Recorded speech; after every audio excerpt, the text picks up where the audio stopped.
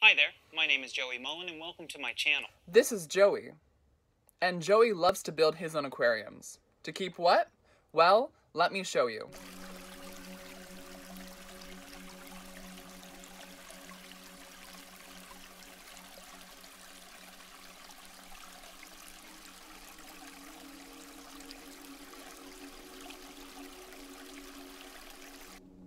Hi, my name's Aaron and welcome to Aquadocs. The aquarium trade is huge, worth between 15 and 30 billion US dollars, and with thousands of marine and freshwater livestock being traded annually. By some estimates, 12.5 million US households have freshwater aquariums, and that's just in the US. Aquariums can vary widely from small nano tanks to monster tanks, capable of holding anything from large Asian arowanas to sharks. Their design can also differ greatly. Some tanks hold miniature coral reefs, while others hold dense forests of plants. A biotope is my personal favorite, only holding species from a specific geographical location. Aquariums are an art form, and the possibilities are endless. Which brings me to this guy. This is Joey from Truro, Nova Scotia.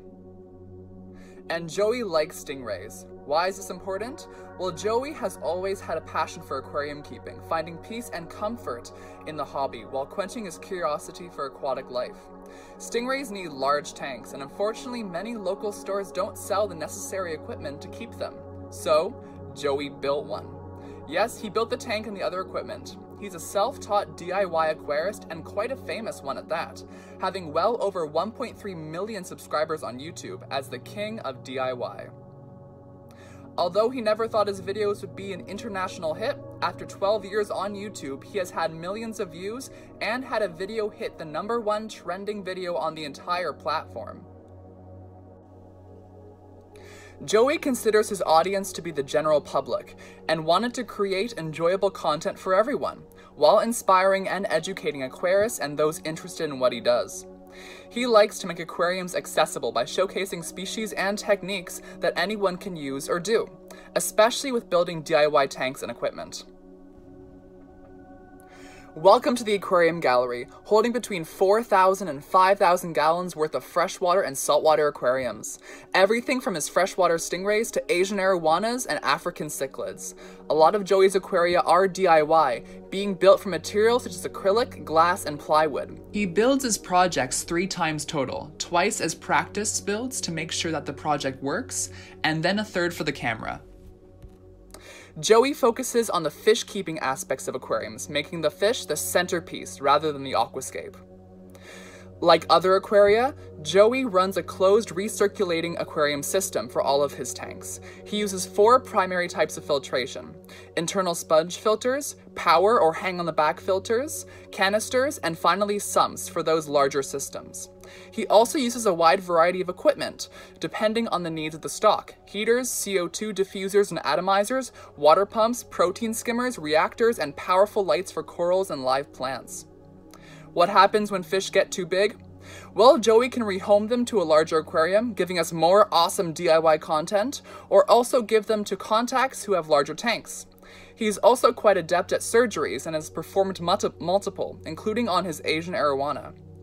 He also once bred discus professionally, but now prefers to focus on raising the aquarium fish rather than breeding them. However, some of his cichlids still breed in his aquaria. Some key information: learn the nitrogen cycle.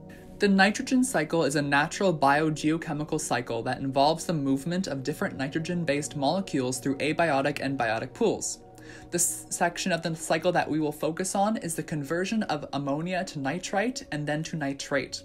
The process is called nitrification, and it occurs twice: stage 1 to convert ammonia to nitrite, and then stage 2 for nitrite to nitrate. These conversions are carried out by bacteria. When we cycle an aquarium, we are actually growing the nitrifying bacteria in the aquarium and ensuring that there is enough to allow for proper ammonia conversion. You can add biological bacterial supplements to the aquarium to jumpstart the growth. Fish produce ammonia as waste, and it is very toxic to them, so the bacteria is very important for making the aquarium more hospitable. Plants use nitrates as nutrients, which promotes growth. If we understand the nitrogen cycle in the aquarium and test for ammonia, nitrite, and nitrate regularly, we can determine if the cycle is functioning properly and converting harmful waste efficiently. Now, let's see how Joey builds one of his DIY tanks. We're going to focus on a 375-gallon planted aquarium. The process may take some patience, but the results are well worth it. So first, choose your species you wish to house. Base the tank off of that intention to build a functional ecosystem for your stock, and pick a proper size. Keeping a stingray in a 10-gallon is not recommended. You can research how big a tank needs to be for your chosen species. The type of organism you wish to keep in the aquarium will determine a lot about how you choose to design it, from the salinity, being freshwater, brackish, or saltwater, to the hardscape. Freshwater is generally considered to be easier to care for, and many hardy beginner fish, such as tetras, angelfish, and corydoras, are available for purchase. This tank will be freshwater. Brackish water tanks have a higher salinity than freshwater, and saltwater resembles an ocean habitat, allowing the keeping of coral reef species such as clownfish and tangs, as well as coral. Remember that saltwater tanks often need extra equipment, such as powerful lighting and protein skimmers, so keep this in mind. Additionally, it is important to keep the salinity and other water parameters constant. Building a tank can be done with multiple different types of materials. So plywood, acrylic, and glass are the primary materials that go into an aquarium, and choosing which one depends on your ability and experience. Remember, acrylic is one of the least forgiving, so make sure to plan and then plan some more. Build the tank more than once until you are sure that it is functional. Make mistakes and then learn from them. Build a stand out of wood or other sturdy materials to support the tank. Rule: when building a frame for a stand, it should be able to withstand 4 times the weight of the tank, including the water. A twisting stand is a major reason why tanks fail. The method of filtration will depend highly on the system. For tanks below around 50 gallons, a power or hang-on-the-back filter is recommended. Smaller tanks can use an internal sponge filter. Canister filters are stronger and provide more media for mechanical and biological filtration. These filters are usually recommended for tanks between 50 and 100 gallons. Above that, special subsystems are required with numerous stages for efficient filtration. The sump system can provide areas for nitrifying bacteria to grow, which are essential for ensuring the proper conversion of toxic ammonia to nitrates, which can be used by plants. These sumps also provide places to add CO2 systems and atomizers, as well as heaters within the sump tanks. Remember, Joey says learn the nitrogen cycle. Do it. It could save your aquarium. Many types of substrate can be used for aquaria, including sand, gravel, and even volcanic soils and substrate for plant growth.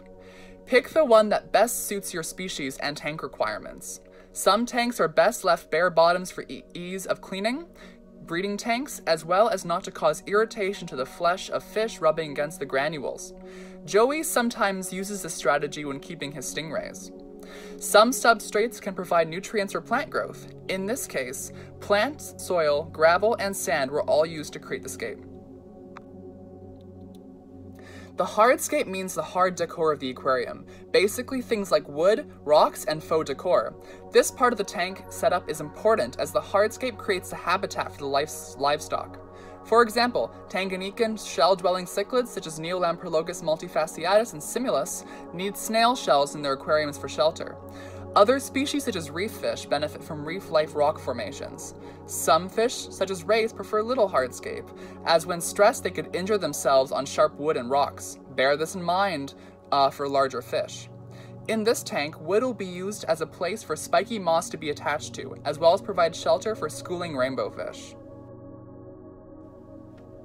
Plants help maintain the health of the aquarium while providing both aesthetic and functional services. Based on the species of added plants, different intensities of light and CO2 diffusion should be considered. Some plants need no CO2 in low light conditions, while others rely on supplements, strong light, and high concentrations of CO2. In this tank, Valsinaria and spiky moss will be used. Now comes the fun part, adding the fish. By now you should have thought about how different fish species would respond to each other, putting proper research into possible tank mates, water requirements, and care. Remember to only add fish after cycling the tank.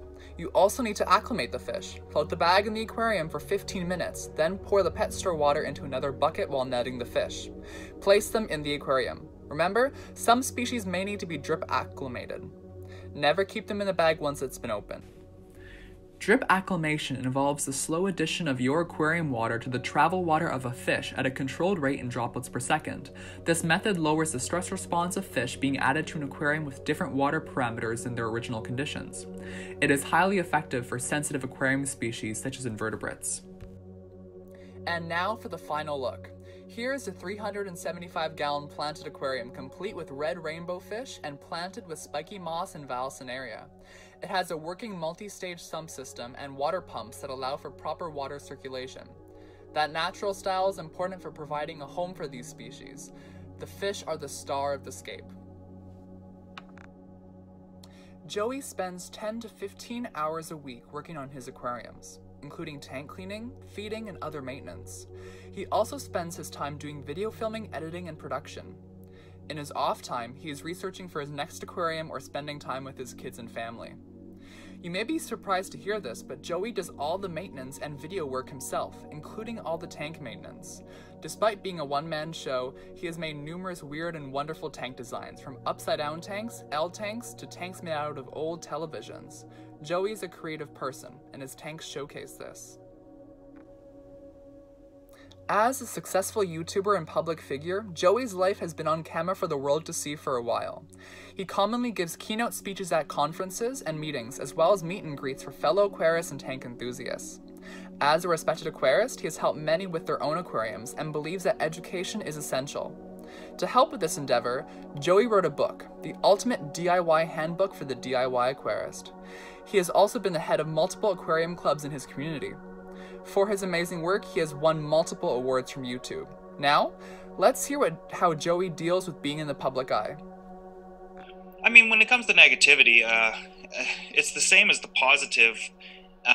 If 100 people tell you how great you are, a lot of times I can get to your head.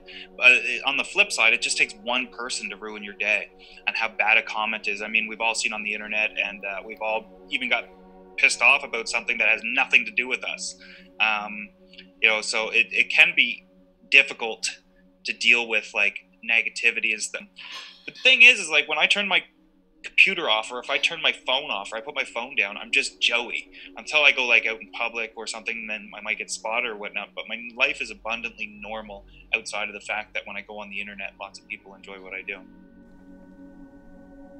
In the aquaculture and ornamental fish world, Joey is unique. Not only did he DIY his way to monster fish tanks, beautiful aquariums, and an international audience, he also inspires and educates. His goal is to make the art of aquarium keeping more accessible for all. He wants his audience to become successful aquarists, even with common materials and non-complex scapes, as long as they are enjoying for themselves. Why is Joey unique? Because of his vision, accessible aquarium keeping and education, his goals, and how he communicates the art of aquarium keeping to the world. Through YouTube, he has educated and inspired millions. And plus, who could say no to those stingrays?